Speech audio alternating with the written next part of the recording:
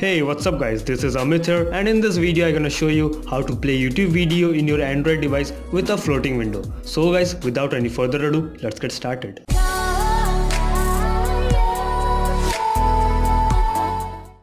So guys, first of all go to first link in the description and install the app FlyTube. After installing the app, simply open the official YouTube app.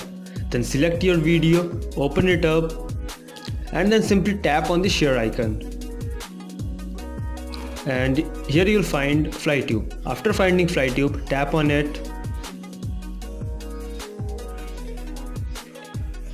And here you get new floating window. Please wait till the video plays. And now you can see that I can move this window to any corner of my device. And here I open Facebook and I am doing both of the things, such as doing Facebook and watching the YouTube video. And as a proof, I also open WhatsApp.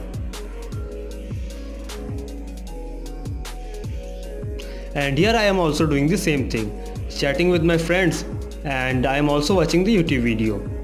And for closing of this window, tap on the center and then tap on the cross icon on the downside.